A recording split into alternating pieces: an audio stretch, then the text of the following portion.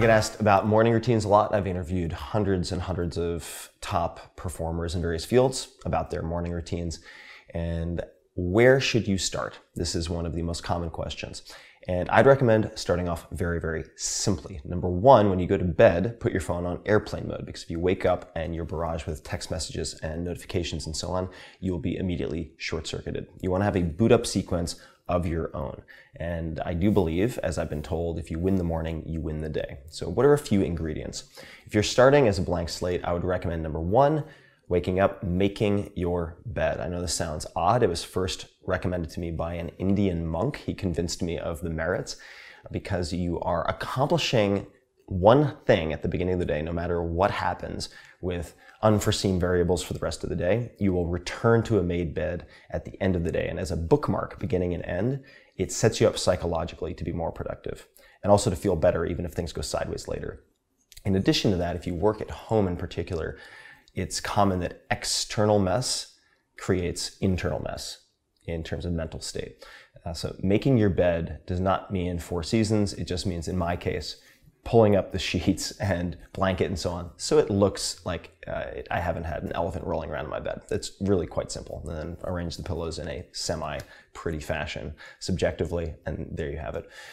What I would recommend for many people right after that is just do 10, 15 push-ups or some type of sun salutations or something like that to prime your nervous system. And that's effectively from Tony Robbins. There are many ways to do this, cold plunge and so on, cold shower, but to get your body physiologically into a state where you can then sit down and have a more optimistic story for setting strategies and so on for the day. If you're in a depressed state, you're going to see problems instead of solutions and ultimately have a really tough time, I think, starting your day on the right note and in the right gear. In addition to that, if you want to add extra credit, I would suggest that you consider either journaling, which I do almost every morning, with most typically the 5-minute journal, which you can look up with my name, and you'll find plenty of details.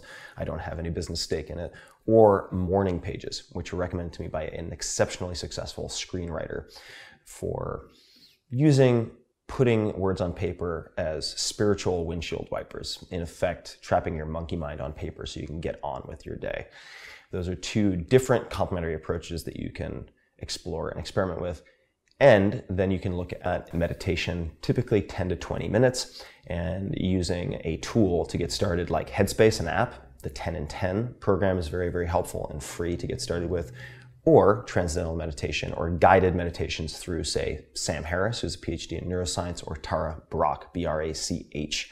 And some of my friends, like Maria Popova, prolific entrepreneur and writer, has credited just listening to Tara Brach's 2010 Smile meditation from the summer as changing her life. And she is absolutely type A driven, mega productive in her life. So those are a few options. And meditation, I would encourage you to think of as not something very woo-woo, but instead training for less emotional reactivity.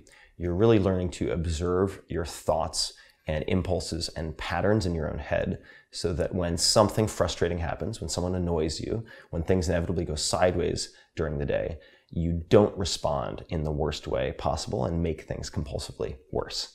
All right? That's really it. You're able to actually detach, say, oh, I'm feeling angry, I'm about to become angry, and be angry, play angry, say something angry, and then you can short circuit that and choose a better response. You are becoming response-able.